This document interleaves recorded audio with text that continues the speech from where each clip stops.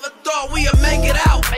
Cause we didn't take the safer route. Now it's ownership and bank accounts. What's the beef, what that cake about? Young and black on that paper route. They never thought we'd make it out. Hey, look. Radio. It's the Rich and Hard Podcast. It's your boy Munchie B. And the Princess of the Pie, your girl Mariah. And we in here looking like we on Paid in Full with Dame Dash with the poofy jacket and the Timbs on over there. Yes, sir. But you know, this is the super West Coast, the Wild Wild West. But we gonna get right into it. I ran across some the other day, just scrolling. Then I sent it to my boy Spider. I'm like, man, I don't like bullies. You know what I'm saying? Like, and it was something with 03 Greedo and Poetik Flakko. So to keep it clean, Flakko offends a lot of people. So we'll get that clear right there. So we ain't gonna act like he a saint. Know what I mean? But the way everything was delivered, coming from Greedo, I was like, they ain't gangster. You know what I'm saying? Right. That ain't really how we rock. You know what I'm saying? So we go hop right into it. We gonna go right to the clip real quick. So run that, Alex. I'm posted this shit. No nigga from Cali mentioned nothing about it. Cause for one, I ain't no shit, but for two, more importantly, nobody wanna fuck with my hood. Nobody wanna play with us. And you don't know that because you're not from Cali. So you didn't grow up thinking the West Coast music or going away from it like I did. I never liked none of that shit besides Snoop. I thought all that shit was weak.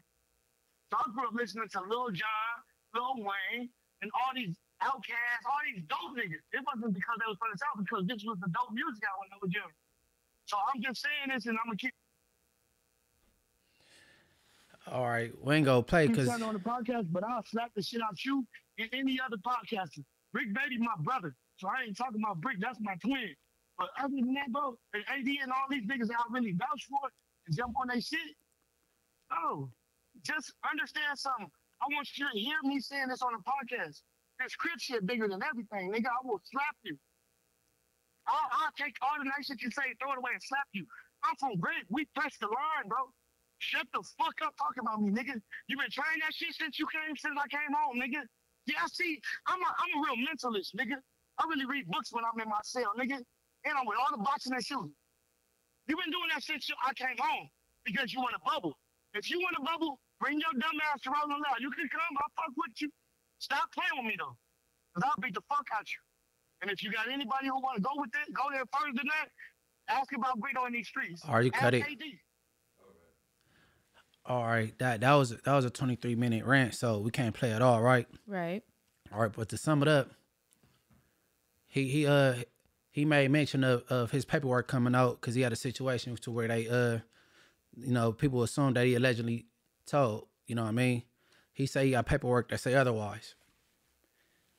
But the problem come in where he say all the podcasters knew better not to, report on that because, he from Grape Street.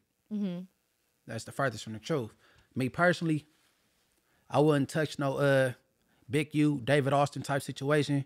I wouldn't touch no Big Sad, Playboy Gangsta Mansfield situation. I wouldn't touch no him and his homies, Grape Street, you know what I'm saying? Because that's real street shit, and I'm in it. I'm in the thick of it. I'm around every day. But it feels like a YFN Lucci's type situation, Gunna, Young Thug, Nipsey Hussle case or whatever, high profile like that. Best believe I would have talked about it. Okay. For two, you from being from Grape Street don't mean nothing. That don't mean nobody want to fuck with you because you from Grape. That mean absolutely nothing. You're the reason why people say cowards join gangs. You know what I'm saying? Because you got to keep bringing up where you from. That shouldn't matter. That shouldn't even matter. It should be about you. That's one. And one thing I could say, what I heard he said Greedo career gonna be over in 2 or 3 months. So I okay, you could take that to the heart. You know what I mean? Because I would too. I'd be upset. You know what I mean? Yeah. To say somebody career will be over in 2 or 3 months. So Flakko hit me and said, Joe Moses? I'm like, yeah, that's my boy. He's like, you know what I'm saying? Hit him. Man, you could interview him. I'm like, all right, bet. I hit Joe. I'm like, what's the deal? I related the message like Flakko said, whoop. He said, hell no. Nah. He was like, these ninjas need to know better. You know what I'm saying? He getting paid in the city we from. I'm like, what happened? So I guess he was talking about LA rap, the rap scene. I'm like, damn. Mariah just said last week she don't, you know what I'm saying? A lot of people don't rock with our music out here. You know what I mean? So it seemed like Joey took offense. I ran it back to Flakko. Flakko said, I didn't even mention Joey though, with Joe Moses. You know what I mean? I call him Joey. Or whatever. So he kind of went hard. He verbally abused my boy Flakko. So we gonna tap in with Flakko and see what he got to say about this and, you know what I'm saying, get his feedback, you know? Yeah, most definitely. And when I was talking about LA music, I just want to make it clear, I miss a lot of good artists. Like Joe Moses has timeless music even to this day. He got some bangers. You ain't got to feel guilty. YG, no, I don't feel guilty, but I have missed so many people the game. Like, it's some really good artists I forgot to throw in there. But like, yeah, let's get back onto this Flakko topic. All right, we need answers like the other 2 times. Yes, Flakko.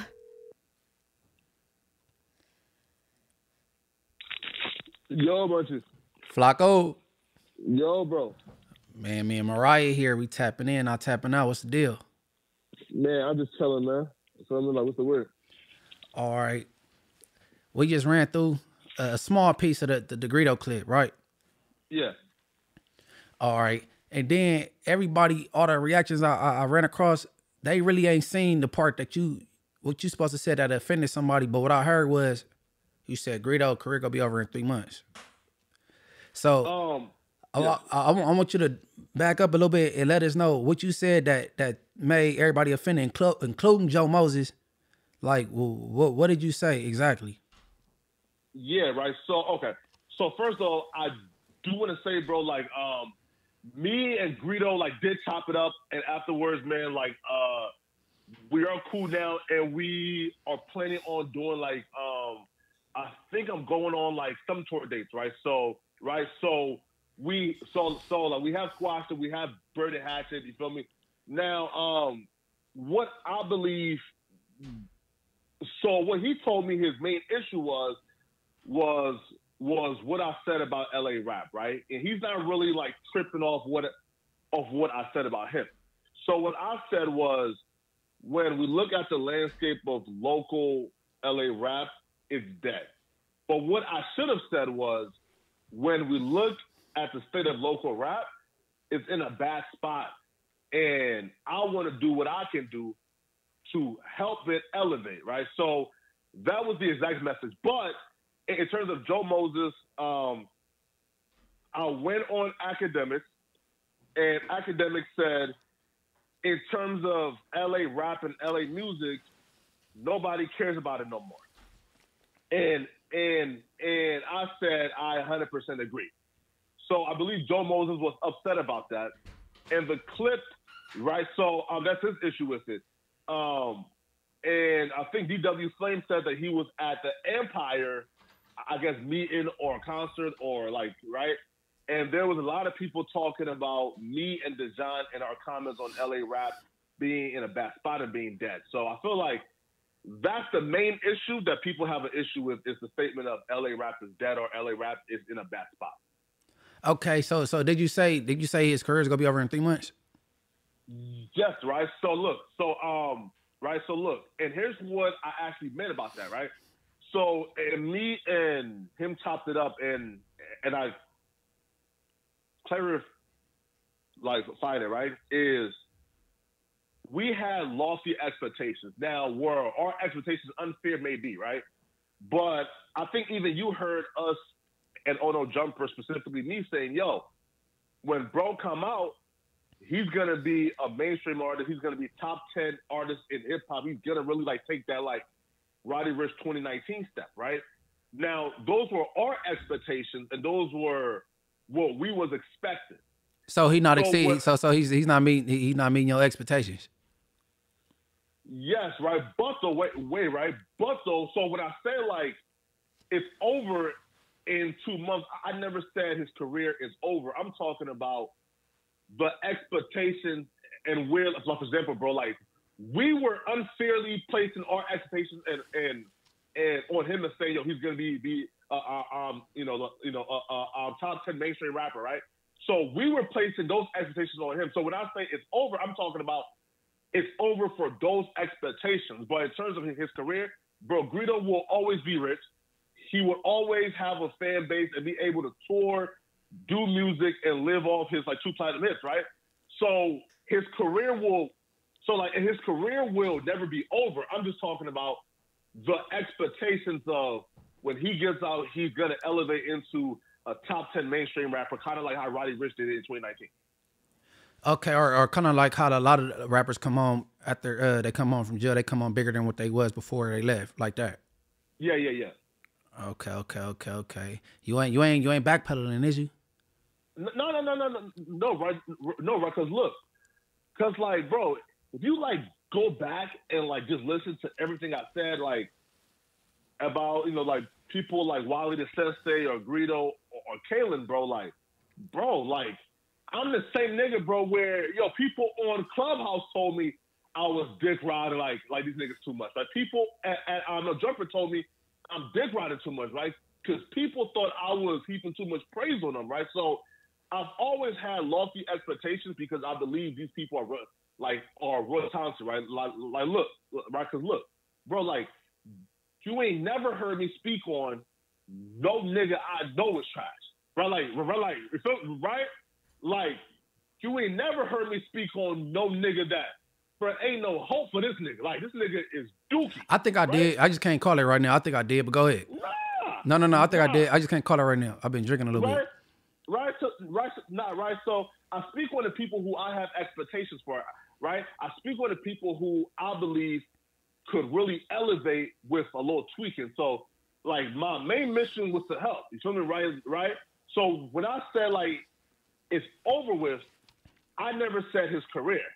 I was just speaking about the expectations that we put on him, right? Because, again, and he ain't never, like came out and say, yo, I'm gonna be a top 10 mainstream artist, right? Okay. So how you feel about him bringing the gang part in it? Like, because the grape shit ain't got nothing to do with music. But what you feel about that part? Right. So yeah, right. So one is like, I feel like, bro, that when it comes to opinions, when it comes to media, that violence should never be a part of it, right? Like we should all have a space where we could give our opinions. Now look, if I was out here saying, yo, rapper X is a bitch ass nigga, fuck that nigga, he's a hoe, his music is trash, then rapper X has every right to come and try to kill me. Like, for example, Thug, Lil Durk, Boosie, yeah, feel me? I done violated those niggas, right? So if dumb niggas say violence, I understand 100%, but I ain't never really spoke that way about no LA rap nigga, you know? Hey man, you better not, bro. You too close to home, and then you call Lil Durk a snitch. I don't think you should have did that, bro. Hey, listen. You gonna stand on it? You doubling down? Listen, like the facts, I'm just saying, bro, if I'm told, yo, that's an animal with a beak, it's yellow, it quacks, it got flat feet, I'm going to say my hypothesis, my educated guess is that's a duck. If I'm presented with every fact and evidence that leads to one particular thing, I'm not going to be that nigga to say, I'm going to ignore the facts. Okay. All right. Is Whack a duck?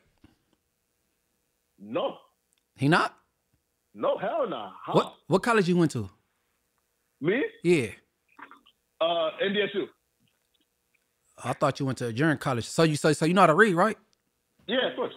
So you write the paperwork? I read the paperwork and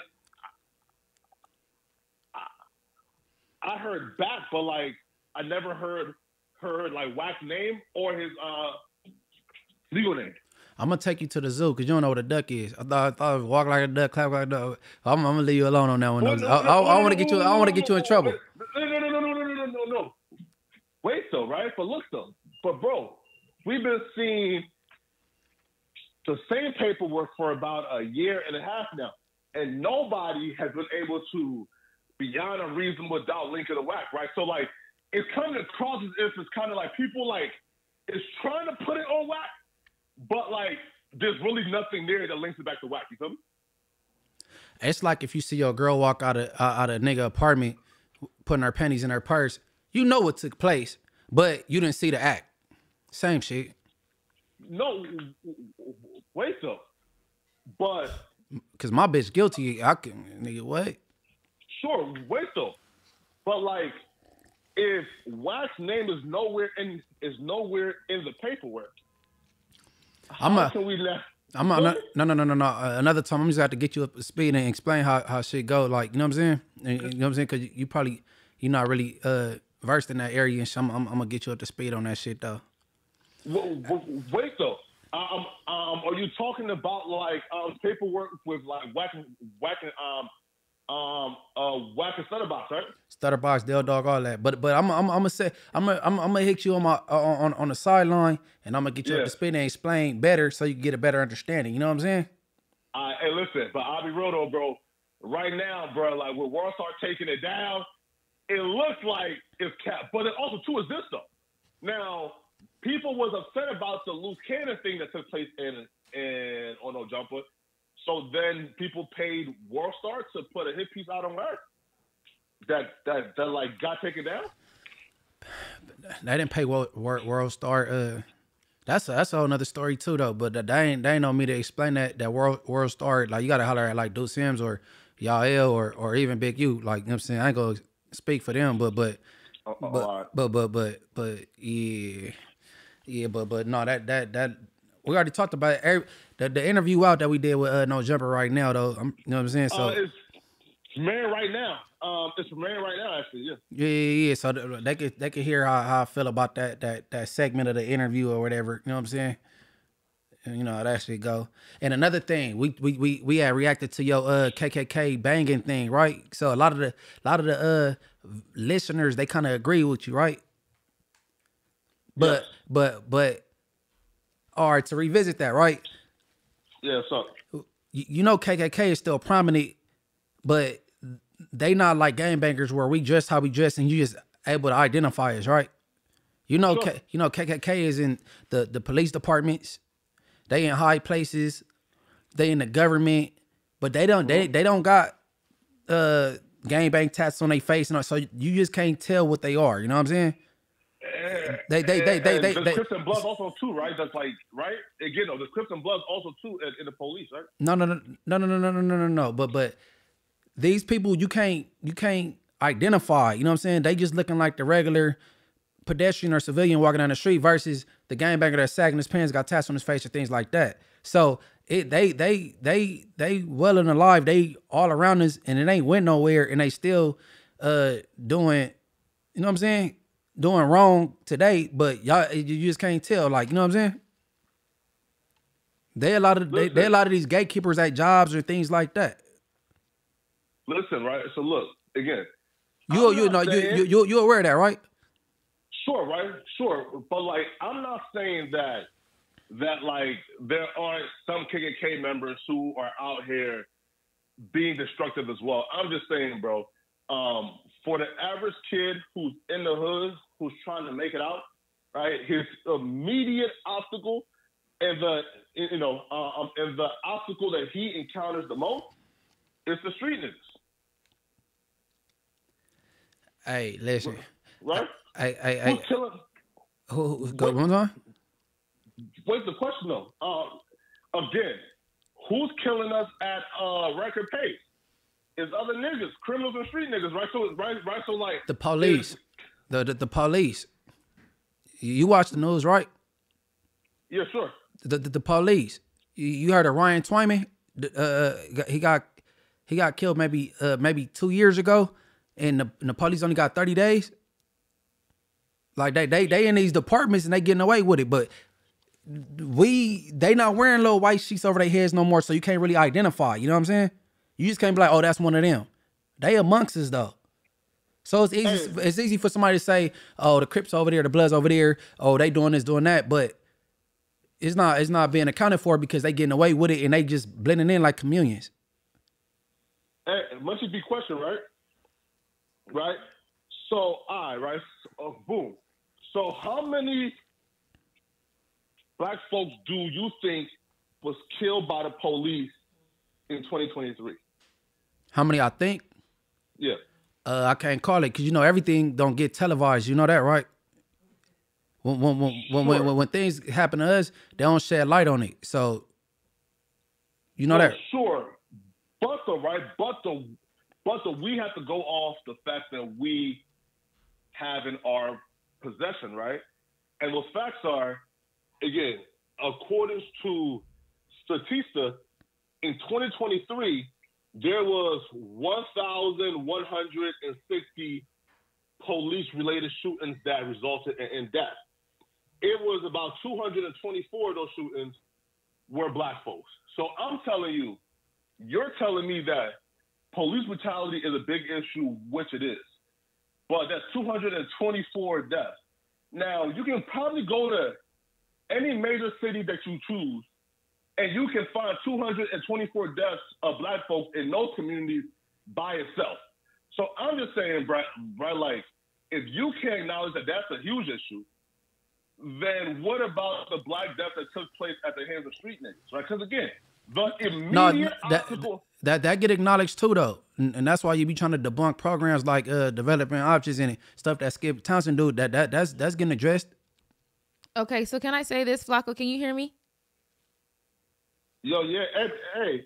Go ahead, Mariah. Okay, so if your argument is that blacks are killing each other more than the KKK or policemen or whatever, why, when you have certain guests on your platform, do you instigate certain topics then? Listen, right? So people say it's instigated. I'm not thinking it's like instigated. I'm just asking questions based on things that are already out there, right? Saying this. I'm not hacking emails, hacking phones, right? I'm not hacking shit that's behind the scenes, right? It's not instigated if I'm asking about things that are already public that's a part of history, right?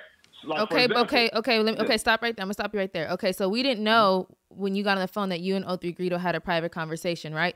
So when we re-brought this up, sometimes when you re-bring conversations up, if we just stated our opinions, not knowing that you guys already had this conversation, and that was just to be put out there in the media, and it was just chopped and screwed, it would look like, we're restarting something. But here we gave you an opportunity to speak your piece and let us know what happened. But sometimes, in my opinion, like I was telling you, when we sat with you, sometimes you may instigate certain topics. It may have been discussed, maybe tweets, discussions may have happened, things may be old, but sometimes when you bring up old topics, sometimes you may be like reigniting a fire. So if that is your argument, maybe since you have such a big platform, what is the solution in your eyes if you're saying that, blacks are killing each other more? Since a lot of people do watch you have a big platform, you have a voice. Yeah, right. Yes, right. So, and that's why I go out of my way, right, to interview people like for example, I'm interviewing Munchie B because Munchie B is a podcaster and a rapper. Now, if Munchie B was not a podcaster and a rapper, and Munchie B was just a gang member, and I invited on a gang member just to speak on how he killed other gang members, to me that's an issue. But I'm inviting Munchie B on because he's a rapper and a podcaster, and he has an extensive history in LA media. So if I bring him on and I ask him questions about things that he put out publicly, I feel like it's up to him now to answer those questions in a manner that's de-escalating, right? Because my job as an interviewer is to ask the question, meaning it's cut and dry. I'm not adding no fire to it. It's just cut and dry. Yo, did you post this? Why? So it's up to the rapper, because I look at because when I interview you, I'm interviewing you because you are a rapper, not because you are a street nigga, right? So if I interview you and ask you questions about things that you already put out, I feel like the onus now is on them to de-escalate. Because if I ask a question that's cut and dry and their answer caused a destructive or violent response from other people, well, that's on them. That's not on me, right? Because they have every liberty to answer the question how they chose. Right. Right. And I exercised that liberty. I did that when I came up there to SC. But nah, and I just have to tap in with you and see what you you know what I'm saying? Yeah. That's cool that you and Greedo had chopped it up and shit. Y'all got, you know what I'm saying? Yeah, bro. Also too, man. Listen, bro. Like, I chopped it up with Kaylin yesterday too for like an hour, right, bro? Like, yeah, bro. Like for example, bro. Like me and Kaylin kind of like showed how all black men should handle issues, right? So somebody told Kaylin that I was disrespecting him. They lied. And so Kaylin actually said, yo, let me actually like go back and listen to what he said. And like once he heard what I said, he said, nah, bro, like bro wasn't disrespecting, like, and he was, you know, like saying all facts. So then we hopped on the phone, right, and chopped it up, right? So like, so like, bro, I was just like really proud, man, of how me and Kaylin handled our issues yesterday. Feel me, man? Like somebody tried to cause some issues, but bro is such a good dude. He's level-headed, bro, that he actually like went back and listened. We hopped on the phone and chopped it up, man, and now, bro, like we are 100% good. So, I mean, man, so like I'm just trying to do my best, bro, right, to enhance LA media, because I'll be real, Munchie, bro, like, be real with me, bro. Who's the last LA media personality, right, that you heard a real constructive opinion from when it comes to dealing with these rappers or you feel me, these, you know, yeah. Gina. Okay, and listen, I gotta tap back in with Gina's. I think she does whole fashion, and then she does like another show, right? I don't know about the other. I know she do whole fashions, but she real tapped in with the rap thing. She be putting together ciphers and like she real like, you know what I'm saying? Like so I say Gina though. I bet. So now tell me, like, what was the last like critique that you heard like Gina gave to LA rapper? A critique, I can't really just call it off the rip, but but I know her and Joe Moses had a cool conversation about, you know what I'm saying, they wave and, you know, who pioneered they generation and things like that, you know what I'm saying? And then when she interviewed Problem was kind of like why he got left out that conversation, but yeah, like, you know what I mean? Wait, so sure, but again, I love Gina. Gina is my sister.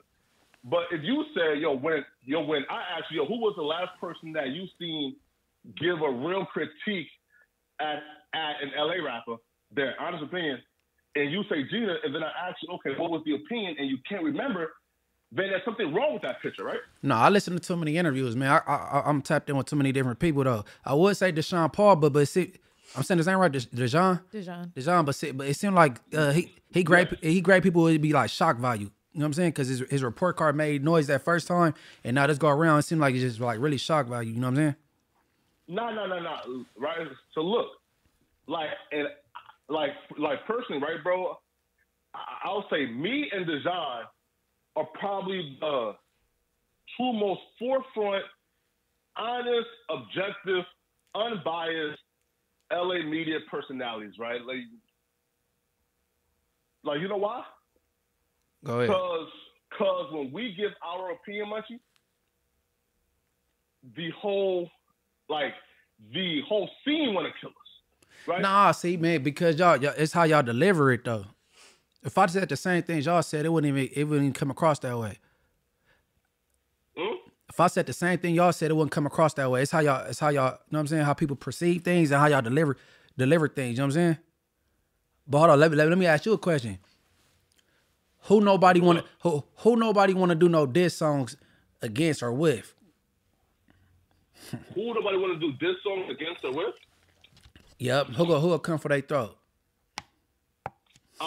Hey, listen, man. I don't really want to get into politics, but I'll be real, bro. Like, there's one nigga who, you know, who name I don't ever say. You feel me? And you know, and like I think people can sort of like go back and sort of like figure out like who name I don't say. So go ahead. I'm listening. Listen. Hey, listen. Man, don't be scared, bro. Just say it. Nah, I'm not scared. Feel me? Feel me? It's your homie though. Huh. Nah, listen. Go ahead, man. I don't know. Listen, and I personally think that all LA gang rappers are tough and they not scared of nobody. For me, right? For me, but there's one person who I personally won't say. He my homie? Of course. Man, hey, this is the first time you acted scary. This shit crazy. Rich at Heart, we made history. Listen though, no, wait though, right? So look, like, I'm not scared. Why, right? Because I will give my opinion and on their music if I have to. But in terms of like the gang stuff and who is, listen, man, I stay out of that name particular when it comes to me. You feel me? But though, when it comes to ranking his music and critiquing it, I do my job. But when it comes to speaking about him outside of music, yeah, I don't even like say like his syllables. You funny, man. All right, man. Hey, we gonna let you go since you was too scared to say it, man, or everything. Hey, man, listen up, man. Listen, bro. Y'all right now, bro, are like, I'll say my top 10 favorite podcasts, man, in LA, man. Listen, bro. Like, in like 2 years, bro. No, fuck it, bro. In 12 months, bro, I can truly see this duo, man, being massive, man. So, bro, keep pushing that.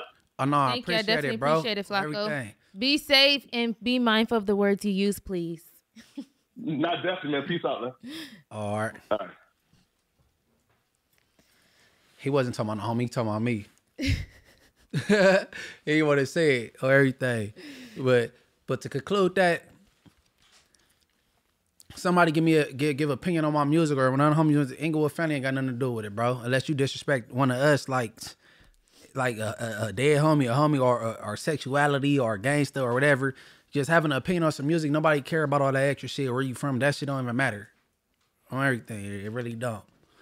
That's why when doing music, I feel like, doing business, that needs somehow, some way, we got to get that to be separate. I feel like LA culture was getting there at one point, and then it's, sometimes it gets divided when you start. No, if you're a non-affiliate and then you giving your critique on somebody, they might bully you though. You know what I'm saying? Mm-hmm. And if they from somewhere, they might get that off or whatever. Mm-hmm. But you know what I'm saying? I ain't nothing towards Gray Street, but ain't nobody scared of nobody because where they from. They getting like Gooch, my boy, Tony Ed, Wani. I got homies out there over there from the Jordan Downs, but that, well, you know what I'm saying? Nobody care about where you from. Do you think that was just part because he was upset? Sometimes when you're upset, you just say things. And, nah, that's he said it before with the back on Fig, like, wouldn't nobody do nothing or say nothing to him because he from Grape Street and all that little shit, or talking about the shit with Dust O Dub, but talking about he sell clothes and leave him alone. But shit, when I became aware who Dust O Dub was back then, his name was Double O, and he was trying to bang Neighborhood 50s. So he's not as innocent as he think. Greedo just met him. Greedo don't know that dude like that. You know what I'm saying? I know who that dude is, but that's either here or there though. Ooh, that male ego is something else, man. Let's just respect each other. Oh yeah, respect. My goodness. Everything. But what happened with the Grammys? What happened with the Grammys, man? So, legendary Killer Mike was arrested after receiving 3 Grammy Awards, and this was the 66th Grammy Award show. It was petty. I think security was basically just overly doing their job. And shout out to Killer Mike for handling it like a true gentleman. He didn't make a scene. And for all the youngsters that don't know who Killer Mike is, I suggest y'all do y'all homework and do y'all research on him because he is very legendary in the game. Killer Mike been making music since probably before I was even born. I don't know. Like, Killer Mike been in the game for a very long time. And, I believe he'd even discovered Outkast, and he even got a feature on his album with Andre 3000. And Andre 3000 is not even really doing music. He made like his last album was very like, I forgot what they call it. Like, they complain about it. They say you just playing the instrument the whole album. Instruments, but yeah, I like stuff like that. Like if I'm writing or if I'm trying to get stuff done, I like that. So was it like meditation music or something? I wouldn't necessarily meditation, but he has that vibe. He's Andre 3000. He's in his own lane, so he can do that. But put some respect on Killer Mike's name, and definitely those awards were definitely owed to him. He did his thing. He's been in the game for a very long time. And actually, Charlamagne the God called it on the Breakfast Club. He said Killer Mike will be winning Album of the Year a few months back, and he ain't lying. Okay, so security let him through because he had some weapons. Let him. I don't even think he even had weapons on him. I don't even think that was even the issue. I just think that I don't necessarily know what was the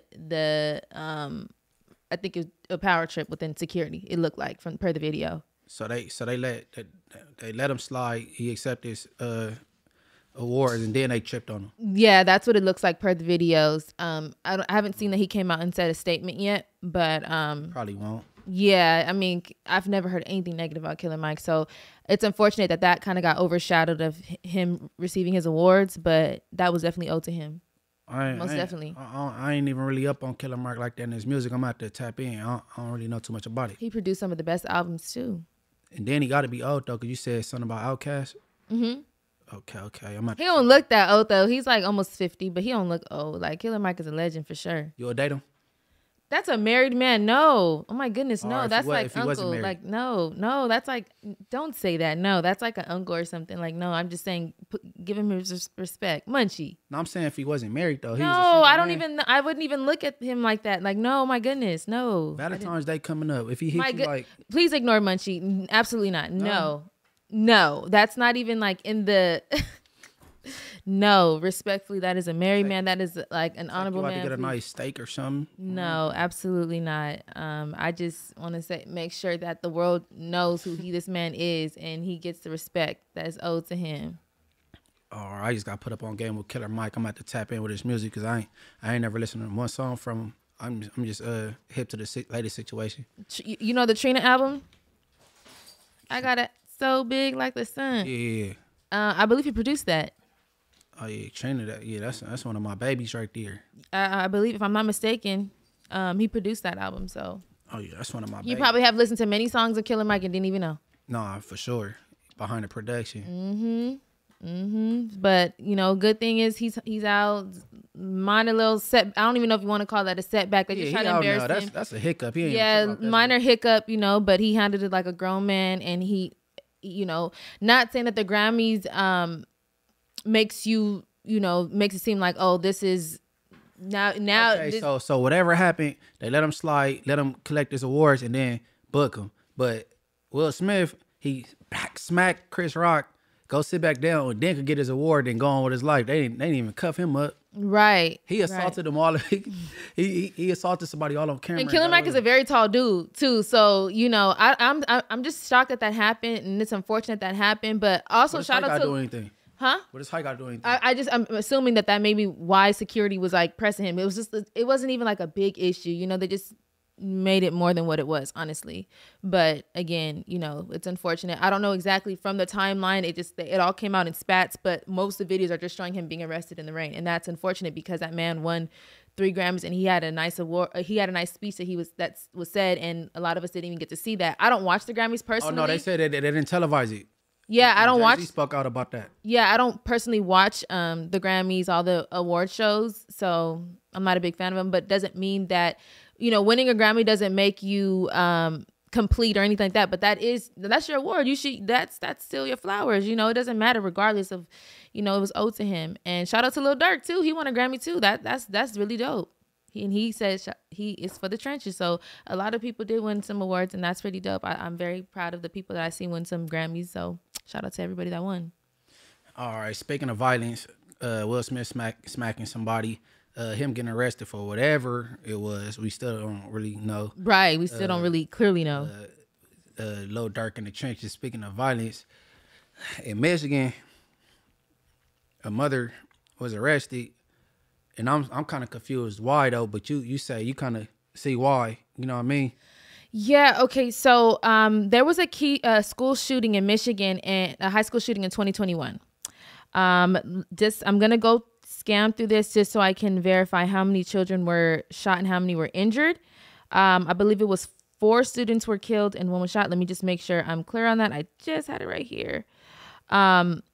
But the father, okay, so this is the timeline of the events. Okay, so on November 26, 2021, James Crumley buys a 9mm from a shooting store in Oxford, Michigan. His son, Ethan, 15, who was the shooter at the time, posts a photo of him on his Instagram holding the semi-automatic handgun. And he posted, he just got a new beauty today. Then on November 27th, the mother takes Ethan shooting at the shooting range. And she writes on social media that it's a mom and son day testing out his new Christmas present. So the gun was for the son. On November 29th, a teacher sees the son, Ethan, which was a student of Oxford High School, searching online for ammunition with his cell phone during class and reports it. Ethan tells the school staff that he and his mother recently went to a shooting range and that the shooting sports are a family hobby. The school notifies the mother, lets her know that he's not in trouble. So the mother says, okay, she's not mad at him, blah, blah, blah. November 30th, Ethan opens fire at the Oxford High School, killing 4 students. 7 others are injured, including a teacher. His parents had met with the school officials earlier in that day because he was being violent, I guess, during the day with the math. Oh, he had violent drawings on a math paper. So they had to remove him from school earlier. Ethan's backpack was also not searched. So his gun was in the backpack. So he was already showing signs of like aggression, already showing signs of him not being there. Like, it was all there. And the school was well aware something wasn't right. December 1st, Ethan is charged as an adult with murder and terrorism. December 3rd, 2021, James and Jennifer Crumbly are charged with involuntary manslaughter. Authorities couldn't find them and a search is launched for them. On December 4th, a judge imposed a combined $1 million bond for the parents hours after the police say they were caught hiding in Detroit at an art studio with new phones and more than $6,000 in cash. They pled not guilty to the charges. So, it's a long list. It's like a whole timeline of things. As of today, as current day, as of January 23rd, 2024, Jennifer Crumbly stands trial on involuntary manslaughter charges in an unusual effort to pin criminal responsibility on his parents for their deaths. And that's the first time a parent to go to jail for something their kid did. That's the first time, like in American history. Yeah. Yeah, that's I'm really shocked because you remember the other shooter, he got away with it during which one? Kennesaw. These white boys began cracking. Yeah, he had an AR rifle and they said he was exercising his rights. He killed 4 people. Oh my goodness, the Kenosha shooting. I ain't up on it. You did. I cannot think of his name. Anyways, I don't want to get the 2 stories combined, but he got away with it too. He was a young boy and used his rifle and shot 4 people during the Black Lives Matter during George Floyd times during the pandemic. But yeah, this is crazy that they are charging the parents. And to be honest with you, I'm kind of like agreeing with it in a sense, but then I'm kind of on the fence. But it's like y'all knew, like y'all almost created this monster. It's like, okay, when our kids are not with us, I understand that they may be doing things that we're not aware of. But you knew you bought this boy a rifle. You knew you bought him a gun. You knew he's posting things on Instagram. That should have been sealed in a lockbox, everything. So at some point you are responsible. Those parents lost their children. But the school seen the signs too though. So why they the school should be just as responsible too. Right. Just as responsible. The family could really do a lawsuit against because they seen the signs, they seen the drawings, the behavior, like that. When do a suspension or something come in place? So is it all on the parents? I believe that all the adults failed.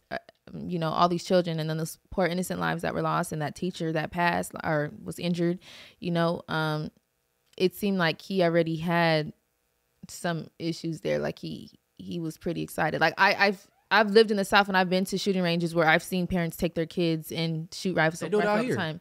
Yeah, but I'm just saying it's very common. Like I've seen them and it was like, them kids know how to unlock, like boom, boom, boom, like for real. Like them kids know how to use them rifles. Like it's like a sport to them. So I could kind of see that what they were trying to say, but at the same time, you got to recognize, like, let's not be blindsided here. You know your son was up to no good. Like, why was that you are responsible for that child. So you should have knew that gun should have been put up. All them guns should have been put up away from a kid. Damn, bro, we get Jordans for Christmas. He got a blick. And it was before Christmas at that. It wasn't even Christmas. This was around Thanksgiving. Friendsgiving. He gotta give. Yeah. So to be honest, it was Black Friday and he got a pistol. 18. To be honest, like that just goes to show you, like, parents, we are responsible for our kids, regardless if they're going outside and doing stuff that we may not have taught them. But this right here, nothing I did. No, I don't want to be punished for the stuff that my son does either, or my daughter does. But at the same time, if their behavior patterns are there and I choose to ignore them and certain things like that, I'm responsible. And I'm just being real. Like, you knew you bought that boy that gun. You knew you guys play. That's a hobby for y'all to use guns, rifles. All that was y'all thing. Those should have been securely put up. He white, right? Of course. Oh, okay. There you go. There, like when we got guns, our mamas don't know it. Yeah, you getting them in a different way, like of course. So I got a black nigga. My mom like, you need to, you know what I'm saying? Don't bring that to my house type shit. That's why I say that parents should be responsible. We got to recognize the patterns of our children. Like, some things we're gonna be blindsided by. A lot of things we're gonna be blindsided by because you don't want to see your child like that. But in this case, you knew what the fuck was going on here. Like, y'all knew what the fuck was up. Bleep. No, I don't think they should have got. But I think the mom got found guilty, involuntary manslaughter, and the dad is up next for trial. So hopefully the dad lawyer up and have a better defense than the mama did, and you know what I'm saying, slither out of that shit. Because I don't think parents should be punished for what their kids did. Because I know I done did a gang of BS. Okay, but we not talking. Listen here. This boy right here was like on the internet posting his guns, bragging about it, being very braggadocious. The parents are well aware about it. He's searching ammunition at school. Like, come on now. How many school shootings are going to continue to happen? Like, that shit, hell no. This is a totally different case. That's a mass shooting at that point. Leave gangbangers alone. We're not talking. This is not gangbanging. We talking about. No, get off schedule. Leave gangbangers alone. You see us? Don't clutch your purse. Y'all need to be worried about them people be shooting up theaters and shit, acting like they in the Batman movie and shit, and Sandy Hook Elementary type shit. It don't never be the black people. How many? No, there was maybe a few. Man, the DC sniper, and then I don't even count Christopher Dorner. Christopher Dorner, he need to be celebrated on Black History Month. Like, you know what I'm saying? It don't never be the black people. Let's stay on topic here. So on this one right here. That is the topic. No, it is. I'm not disregarding what you're saying. For right here, in this instance, you don't think that the parents should be held somewhat responsible at all? Mm-mm. You don't think the parents should be responsible at all? No. You don't think that they could have stopped that? The school should have stopped it. They seen the signs. The parents purchased the weapon and allowed him free will. That's the laws in their state. They could buy it that easy. Let me tell you this. I would feel just as guilty if like I said, I may not know all the things my children do when I'm not around, but the signs were there, and I'll be equally as responsible. We're not talking about gang members when it has nothing to do with gang street, none of that. We're talking about right here. White people, they got it hung up on the wall, the rifles on the wall, just like we got trophies on the shelf. That's just white people culture. They go hunting. That's white people shit. I get that. So the parents shouldn't be responsible at all. When just days before the boy was searching ammunition, and the mother was like, "Oh, I'm not mad at you." This could have been prevented. She said she wasn't mad because the school said he not in trouble. But the signs were there. The school should have picked up on it then. They created that. When you bring your seed into this world, you are responsible for that. They created, not the school. The school, don't get me wrong, the school should be just as responsible. Right. But the parents, for sure, the signs were there. Yes. Well, shit. I don't know. We gonna agree to disagree. The school should have suspended them or whatever. They seen Johns of guns and all that. And then he would have came back and did the same thing. You know why? Because the parents already bought him the weapon. They gave him the free will to, like. It probably wouldn't have led to that if he would have got in trouble. You can't say what if. Ain't no hypotheticals. I'm just saying what the school should have did. They should have. So the parents are. I don't think they should go to jail for what their son did. They didn't tell them to go up to the school and shoot people. That motherfuckers knew what was up. They even ran away. They even got off. Hell yeah, because they knew it was coming. If you hear you got a warrant, you go get little too. What's that dude? 4 kids, high school students, were killed because they purchased their child a weapon, and the signs were there that he shouldn't have had. He was immature. I'm just not gonna agree. I don't think. Yeah, you're not. I feel like they're just as responsible. Yes, because I understand when I'm not around, my child may do some ignorant shit, but if I see he doing some bullshit, hell yeah, I'm just as responsible, because I could have, if I did everything in my power to stop him, he still went. All right, I understand. But y'all had enough time to get this situated, and y'all didn't. And now these poor innocent high school students that went to school that day, their lives are they're not here. I hear you. You hear me, but you're not gonna agree. But I mean, shit, no. I feel like they responsible that could have been stopped. With a suspension or expulsion or something. That his ass should have went to boot camp or something. All them weapons should have been taken from that whole family. That's how I feel. I mean, that's the Constitution. You got the right to bear arm, but right. But and then when the wrong weapons get in the wrong hands, then what? I guess I hear you though. But you don't feel me though. But it's okay. No, I hear you. It's okay. It's one of those. This is one of those conversations we're not gonna agree on. What we got? What's going on next? So. Yeah. Okay. So I ran across this clip. Yeah. Let me see.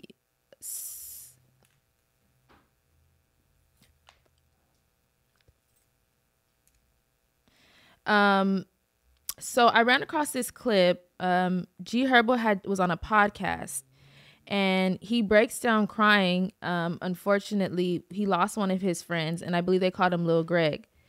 I want to say shout out to the cameraman for not showing him actually crying, because it was pretty sad. And, you know, he said, like, if I ever win a Grammy, if I ever win an award, he's not here to celebrate it with me. And I mean, it was pretty, you know, it's pretty sad to hear. And I just wanted to, like, once we play this clip, I know you've experienced this. I know you've lost many people and, like, in the streets, and now you're doing something more positive in your life.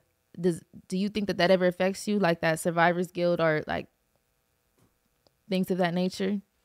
Oh yeah, he been through. I done been through that a couple times. A couple times. And not to get too deep, but you know, sometimes people say you get so numb where you're not even able to cry at funerals because it just becomes a repetitive cycle. You become like desensitized. Very desensitized. All right. I'm not saying one death hurts more than the other, but because this happens so frequently, then do you cry? Do you how do you express your emotions? What are things that you do to like? A lot of times I don't be having time to grieve because you know what I'm saying. It's more anger.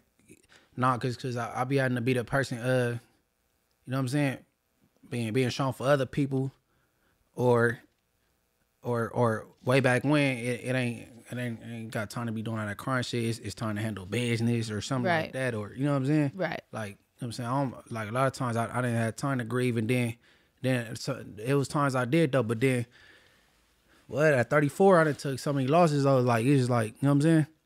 Now, you are somebody who has been through a lot of things, you know, and you keep going. And you are somebody that I know. Losing homies, losing vision, you know what I'm saying? Literally. And freedom. We're going to go ahead and play this clip, and then we're going to continue our convo.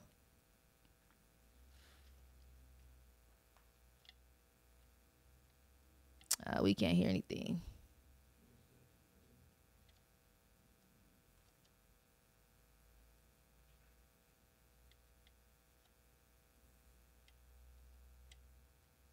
On the podcast, I'm telling them stop going to that barbershop. But you got to get your hair cut there for, gang. Make it come to you. Just a quick cut. I'd rather just play the actual video of G-Herbo crying rather than this other guy talking about G-Herbo crying. That wasn't the right one? I mean, is that G-Herbo with the white? Yeah, that's him. He's talking. He's saying, I told my brother to stop going to that barbershop and he gets killed. That's G-Herbo. I ain't gonna never be able to feel complete without him, man. Yes, so January 28th. Yeah, what? Inglewood Barbie texted. Get up finally. She texted me telling me I'm so sorry for your loss. And when she texts me this, her brother is the barber. And I ain't ever even want to speak on this on the podcast. I'm telling them stop going to that barbershop. But you got to get your hair cut there for, gang. Make it come to you. This at the end of the day, it's being on point and still knowing that a hurt you. I'm him. And you is me, but he just not listening to me. And I know I'm not responsible, but I'ma still feel like it's my fault because I can't live life If I get a Grammy, an Oscar, I must think about my little brother, gang. I ain't gonna lie to you. You know what I'm saying? My life can't be complete without him. I ain't gonna lie to you. It don't feel complete. It's never gonna feel complete without him. That's the truth. I ain't gonna never be able to feel complete without him, man. I ain't gonna lie to you. That shit just don't make sense to me. It don't add up. You gotta understand. So you heard when he said, "I know it ain't my fault." He felt it's his fault. Yeah. He felt it's his fault. He even dropped this song. It goes so crazy. And he talks about What's the name of it? Oh my god. We'll pick it up later. Yeah, it's at the top of my head. I could say the lyrics. I just can't think of the song. I'm gonna say it before this is we end up talking about it. But hearing him cry and saying, he pre-warned his brother not to go to that barbershop. I'm him. We the same. Like just having that friend. Like and then losing him. Like and hearing him crying. Like a lot of men are afraid to cry or show like emotion, but it felt like at that moment he couldn't even hold it in. That's how hurt he sounded. Like, yeah, that's survivor's guilt for real. So, has there ever been an incident in your life you just like, man, I just talked to this boy, I just told this boy don't? No, it's two incidents with the homie Baby Snugs and then with homie Red Bull. With Baby Snugs, he asked me to go somewhere with him, and I declined. And then if I would have been with him, it would have went different. And then with Red Bull, I'm kind of like, we rock. Why you didn't have, you know what I'm saying? The necessities with you, you know what I'm saying? And you know what I'm saying? And I'm like, you know what I'm saying? So, and then me and Red Bull be together every other day or every day, you know what I'm saying? So it's like, yeah, like, I felt like shit would have went different if I was with them, or if I would even hollered at Red Bull before he left, like, why you ain't? And then he would have took what's necessary with him or X, Y, and Z. You know what I'm saying? But yeah, survivor's guilt is a real thing. You know what I'm saying? And I could tell that's what's going on with him, because when he's like, I know it ain't my fault. When he said that, he felt it's his fault though. You know what I'm saying? Hearing that, does that hit home for you? Yeah. And I heard it somewhere, and I don't know where it's at. Somebody sent it to me. I know YG feel survivor's guilt with Slim 400. Right.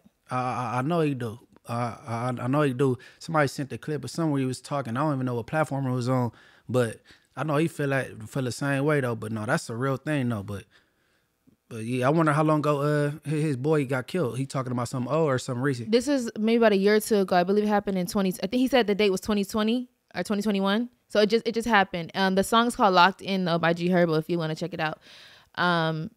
But it wasn't that long ago, and he talks about drinking a lot ever since his brother was gone. And I don't think that's his biological brother, but when you in the streets with somebody, in the trenches with somebody for so long, that y'all become brothers. Like the blood wouldn't make it no difference. But when I seen that, it made me think of you, only because I'm like, I could only imagine like you've gone through this so many times, and and having to just keep moving and keep pushing. You got to be like strong all the time, and so many people deal with that. Like, it's so relatable. I'm even proud of the comments for not even bashing him for crying, because people nowadays, social media takes things, they joke around and think things is funny, but that's not nothing. That's not a laughing matter, to show your vulnerability. And he couldn't even hide it. He couldn't even hold that in.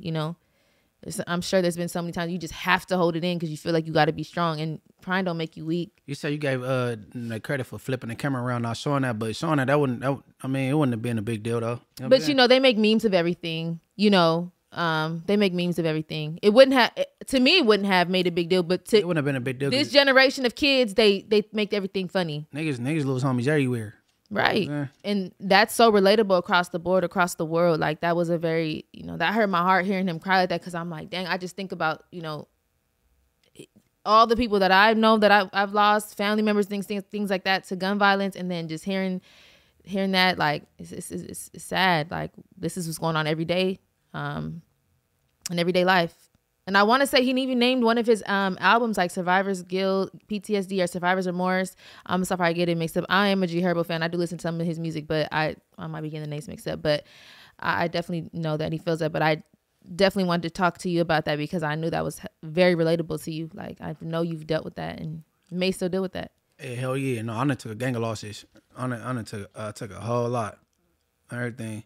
And it kind of like you said, desensitized me and shit, because you be bringing up stuff to me, and you be like, like you bring up something recently, I talk about it. I was like, man, shit, he just, you know what I mean? Mm-hmm. But that's a female thing, and you're a mother. On top of that, I've been through a lot. I'm just, you know what I'm saying? Mm-hmm. I be looking at a lot of shit like it's like small, like get over it. You know what I'm saying? So I think, you know. I will say sometimes you make me stronger situations, like, you know, and I appreciate that, but sometimes I got to make you a little softer in some situations. It's like we really brother and sister because we really go agree to disagree, but at the same time we on the same page. And, you know, it's a lot of things like, you know, I want what's best for you and I know you want what's best for me, you know, and things like this. The fact that I just said I thought about you when I seen that clip was like, dang, and that really hurt me. Like, you know, because I know you're one of the many people that I know that have been through a lot of things. So for you to still be standing strong, and like I tell you this all the time, like I definitely commend you for that, because I don't know if I would be able to do it. I would have lost my mind.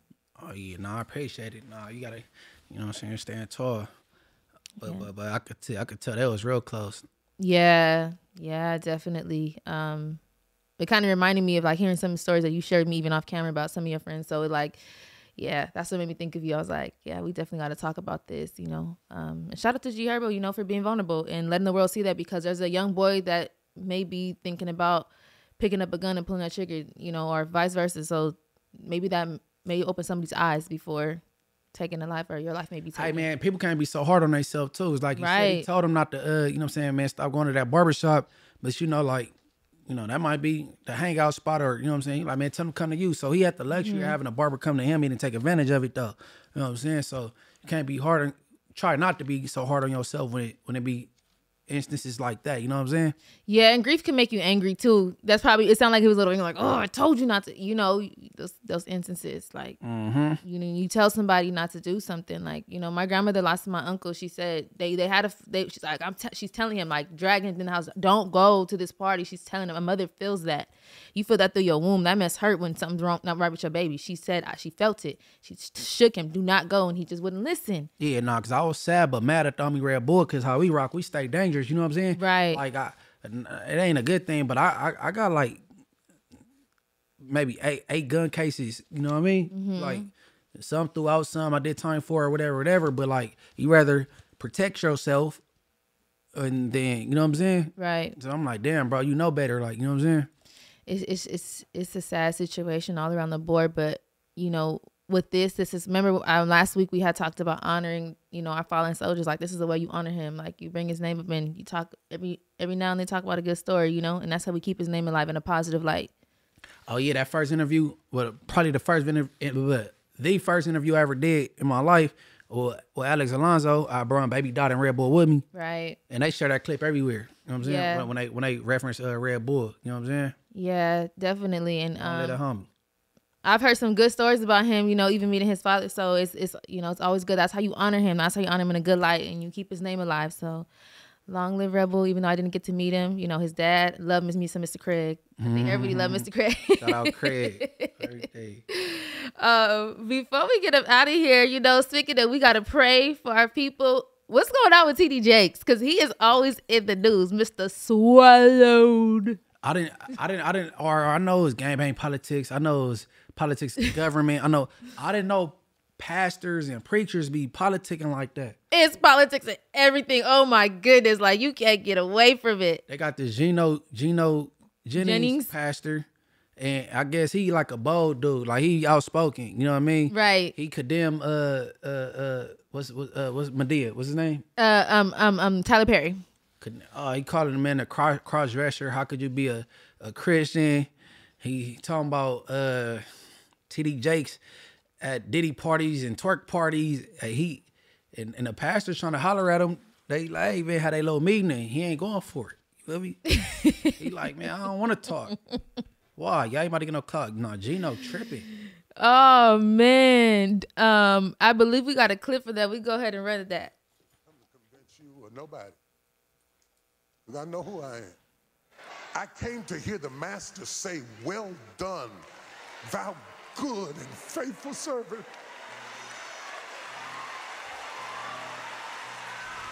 Gino Jennings is a bold preacher known for his straightforward and unapologetic approach to delivering his messages. He's often praised for his fearlessness in addressing controversial topics and expressing the views of the scriptures without hesitation. Jennings is recognized for telling it like it is, as he doesn't shy away from discussing challenging subjects whenever he is teaching. His bold and direct communication style has garnered both supporters and critics, but it undeniably sets him apart in the realm of religious discourse. During one of his live broadcasts, he publicly criticized T.D. Jakes for associating with Diddy and attending his parties. T.D. Jakes was hanging out at a rapper and twerking party that Puff Daddy held. He's sitting right there, old T.D. Snakes. Amen. They there twerking and everything. T.D. Snakes right there.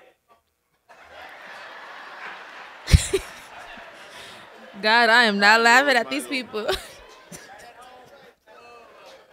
You see, they want the world to look at them as men of God, but they are really scared to be real men of God as a result of repercussions. All right, you can kill it. That's right.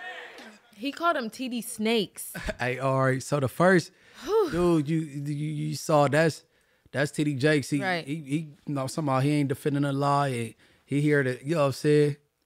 You heard the narration? And then there go the boy Gino. Gino calling it like it is. You feel me? At the end of the day, which is he said he had twerking parties with Diddy.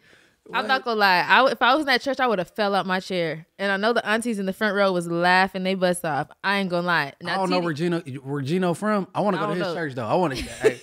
He ignorant like me. On Inglewood, I want to go to his shit. Yeah, I'm sure you would love that. He's very, she said twerking parties. Okay, first of all, at the end of the day, we are all here for the truth. It is one God. I believe in one God and one God only, okay? But these pastors going at it, that's a different time. Pastors is beefing. This is crazy. He called them TD Snakes. They beefing. That is not godly work. And the pastor's trying to call a meeting on him and he ain't going. Oh. He said, y'all just want clout off me or something. And he has a big, Mr. Jennings has a big church too.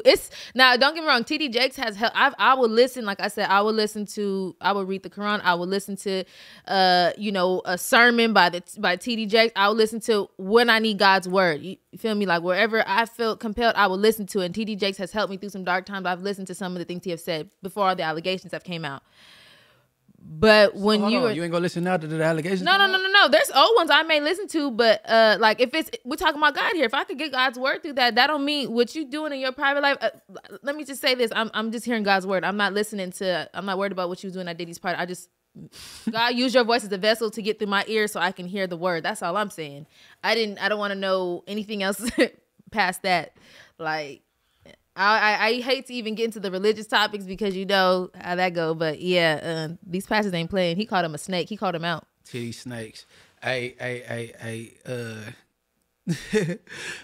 no, that's funny. Hey, but Titty Jakes got a show on Revolt. You know what I mean? Mm-hmm. So that's the connection. That's the connection. You know what I'm saying? Right. And they be hanging, and I believe he do party with Diddy and shit, but to put the homosexual thing on him and the twerking parties.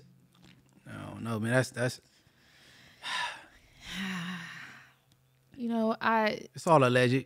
It's alleged, and I'm gonna just say a prayer for these pastors because this is crazy. Like, this is crazy. Wow. I don't even know. Jakes, just living your truth. God say, "Come as you are." You feel me? Yes, sir. He sure did. Don't trip off Gino. You know what I mean? And I don't know if this against God's way, but y'all catch a fade. For real. They should run it. I don't think doesn't it say in the Bible, if I'm not mistaken, about not turning the other cheek? Not turning or turning the other cheek. I can't remember. Man, and they gonna call me an idiot for this. Man, I can't remember. I think T.D. Jakes and Genie should run a fade. You know what I'm saying?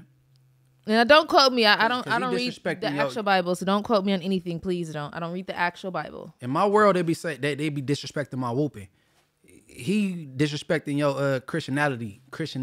You know what I'm trying to say? Christianity. I believe that they should be able to sit and have words like men. Gino don't want to talk. Oh, he said he ain't hollering, so that means he want to fight. But what are they fighting for? Because he disrespecting his Christianity. Disrespecting that. I mean, at the end of the day, let me just say this. We are all looking for the same answer, the truth. God. There's one God. We serve one God. If you worship and pray and you have your following and this is how you want to preach the word and this is how, because you could read a book and I could read a book and we may break it down differently. We may see it differently. Hey, Gino. Why fight over like? Gino, I wanna pull up at your church wherever it's at, but I go to hood days and I attend twerk parties. You feel me? But God say come as you are though. I like women that got a gang of little wagon on them. But you know, and then you are human. You are human. I'm in transition. You are human. I mean? You are in transition to do better. Myself. Yes, but you are still human. So it's hell yeah. That's understandable. You think that these pastors don't look at girls with wagons? Gino act like he talking about twerk parties. You ain't gonna have no bachelor party. You about to get married? Man, there's nobody perfect, you know. You better stop playing. The objective is to do the right thing. You know, we're supposed to be doing the right thing and living God's truth. But we are in a demonic world. So I'm not saying go do something crazy and go to be like, God, please forgive me, and then go do something crazy and say, God, please forgive me. I'm not saying that. Before we get up out of here, I got a hunger out of camera view named Diamond. They got a gang of she thicker than the hood day, and I bet you Gino, you'll put the Bible down in. My goodness. Mm-hmm. At the end of the day, we are looking for the truth and the light, and God is of everything, and I praise him. That's all I know. Jehovah thickness. For real. You better stop playing with grown folks. Oh my goodness. You be coming up with some crazy stuff. For real. Shit. Oh my goodness. But yes, this was rich at heart. This was a really deep episode. You know, a bunch of different emotions flew through here. Me and Munchie had our little debate here, but it's all love. I send my condolences to G-Herbo. Yes, most definitely. You know what I'm saying? We gonna pray for Flakko that he don't offend nobody else. You know what I mean? I'm praying for that mouthpiece, Flakko. And Joe Moses, bro, man, forgive him, bro. He didn't mean it. You know what I'm saying? Yeah, shout out to Joe Moses. JM, huh? On everything. Oh, and right here, these are my books. I'm gonna start bringing them just so y'all know. I am a 2 times published author. I might be working on something. Mm-hmm. We might be working on something. You never know, but just so you know, my work is right here. You see my name down there.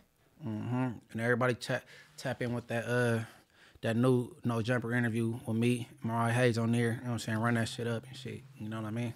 Yes. Go ahead and give out your handles, Munchie. Everybody log in, man. Everybody tap in on Tap Out on X, Thread, Instagram, MB_the Mayor. That's MB_THA Mayor. And my YouTube channel, Munchie B 3400. Go ahead. Make sure y'all follow my YouTube channel, Mariah Cherise, and my Instagram at _Mariah with 4 H's _. Check out for some new content, and like I said, we may be having something in the works coming soon. You never know. And be on the lookout for the audio to come out every week. Apple, iHeart, Google, Spotify. I'm not missing anything this time, right? That's all of them. Oh, that's all of them. All right. Tap in, don't tap out. Rich Art Podcast, B-Team. Never thought we